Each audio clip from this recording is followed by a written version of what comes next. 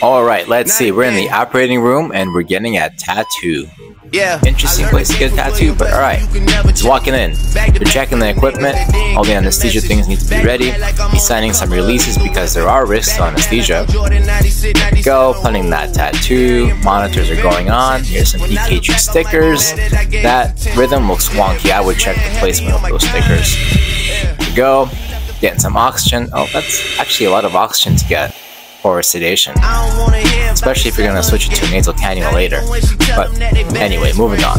Here we are, getting a tattoo, and I'll say I've never seen this in my whole life. I've never even heard of anybody getting a tattoo under anesthesia. This seems excessive to say the least, but you know, tattoo seems like it's coming along. It is a very painful area to get a tattoo, which is over the ribs. It's very sensitive, but I'd say, you know, this is expensive to say the least. You got all the anesthesia staffing there in the OR.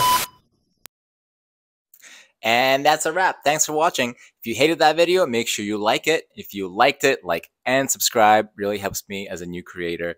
Thanks and see you soon.